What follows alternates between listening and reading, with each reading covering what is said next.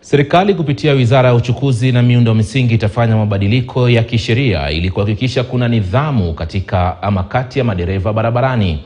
Viongozi wakuu serikalini wakiongozwa na Naibu wa Rais Rigathi Gachagua wamesema kuwa serikali itatumia teknolojia kama njia ya kuimarisha usalama barabarani.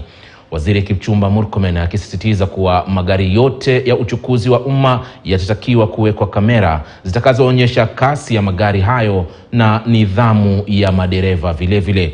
Viongozi hawa na wengine wamezungumza mapema hii leo katika maombi ya wafu na harambee ya watu 52 ambao waliaga dunia kwenye ajali ya barabara eneo la Londiani wiki iliyopita.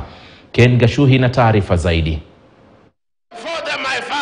Ni maombi ya watu 52 walioaga dunia katika ajali iliyofanyika eneo la Londiani Ijumaa iliyopita ikihusisha magari 10. Naibu Rais Rigathi Gachagua akisema kuwa ni huzuni kwa taifa kupoteza takriban watu 5,000 kila mwaka kwenye ajali za barabara. The public sector ya matatu na mabus na malori has been chaotic.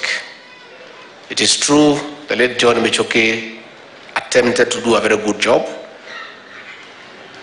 And you must emulate him, but do it differently using now technology. Kenyans are more interested in the results. And the things and strategies we have put in place, Your Excellency, we will know and see that the question of road accidents will be only road accidents in the Republic of Kenya. Waziri wa Uchukuzi Kipchumba Murkomen ameomba bunge la taifa kupitisha mapendekezo mapya ya kuhakikisha usalama na nidhamu barabarani. Mapendekezo haya yakiwemo pamoja na kamera za barabarani katika maeneo hatari na faini za papo hapo kwa wanaokiuka sheria. All vehicles that will carry the people of Kenya and commercial vehicles on the road must be fitted with dashboard cameras and vehicle telematics. Vehicle telematics, Your Excellency, will have GPS system showing where a vehicle will be at any particular time. It will have a black box recorder that will be transmitting the speed of every vehicle at any given time. It will show the location of that vehicle.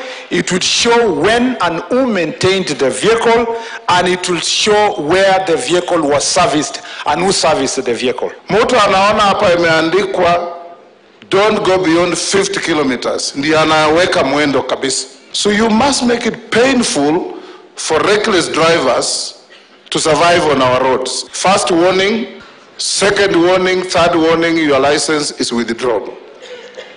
Unakaa bila kuendesha gari mpaka upate adabu na heshima. Viongozi wengine wakilenga maafisa wa polisi na shirika la usalama na uchukuzi barabarani NTSA kwa kudorola kwa usalama na nidhamu. Sisi tunataka polisi waache kujificha na roadblock ya kuhangaisha watu ya madriver, waende waweke roadblock karibu na soko mahali yuko watu wengi, ndio dereva akiendesha gari anaenda polepole. Familia za waathiriwa wa mkasa wa Londiani zimeomba serikali usaidizi haswa kwa wale waliopoteza walezi wao. Huyo ndugu yangu alikuwa ameenda kutafuta lishe ya watoto wake, na hao wengine pia wameafektiwa na njia hii ama nyingine. Kama kuna jambo wameacha nyuma, watoto wasaidiwe, familia yao isimame, kama wamekodesha watafutiwa mahali pa kukaa. Ken Gashuhi, KTN News, kaunti ya Kericho. Mtazamaji, ajali nyingine basi imeshuhudiwa